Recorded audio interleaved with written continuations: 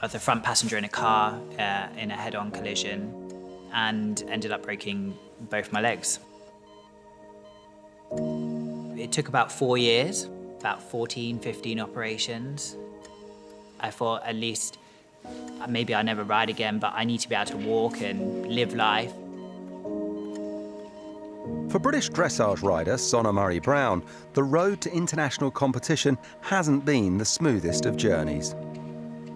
I left school at 16 and went straight into the industry, I suppose, working as a groom, as a working rider, and tried to just build up a career and learn from various professionals. But I saw this one guy riding when I was about 17, and he was a dressage rider, and I just thought, wow, look at that, that looks incredible.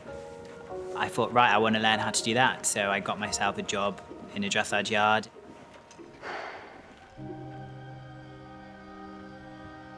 Following a promising start to life as a dressage rider, Sonnar's career was suddenly put on hold. I was still a young rider at the time, and I hadn't, done a lot of dressage competition, but I'd had a really good year beforehand, won my first national title, and I kind of went from elementary to Pre-St. George pretty rapidly. I did a show in early January, which was like a first kind of selection show, and I won that on one horse and was fifth, I think, with the other.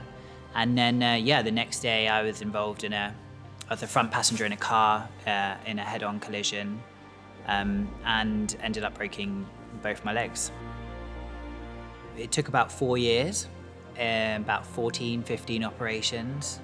I thought at least maybe I'll never ride again, but I need to be able to walk and live life. And 2 years after the crash, I still had a non-union fracture in my right leg.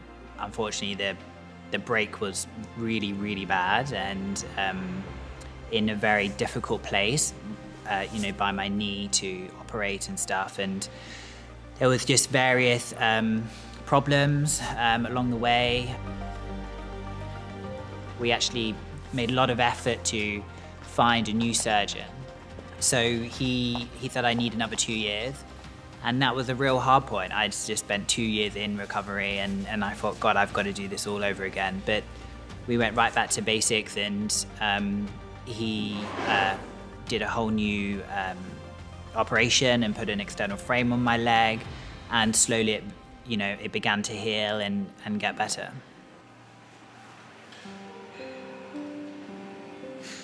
When I first got back riding, it was nice because I could just enjoy my horse. There was no pressure or anything, and it kind of took me back to the beginning of just going out riding and riding up on the South Downs, and just being alone with my horse and no pressure of competitions or anything. And he was coming back from injury, I was coming back from injury. It was kind of a little bit like it was meant to be, And I do sometimes feel like I'm a little bit behind because I had those 4 years out. Then I had another year last year because unfortunately I had an accident. A horse fell on my leg and broke my leg again. I have a really good horse now, and I'm enjoying it. I'm at a level that I've always aspired to be at.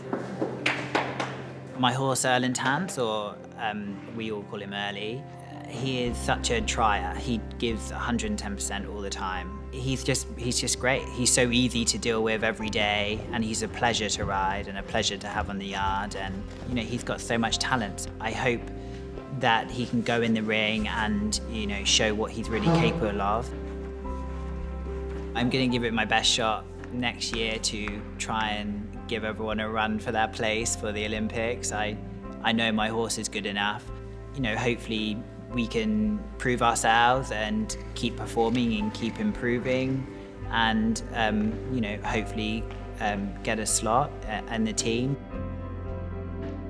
If I don't make it, then I'll hopefully give the next year a shot and keep enjoying riding at the bigger shows. And I want to just keep improving as a rider, and hopefully have many more horses at International Grand Prix, and hopefully one day represent my country.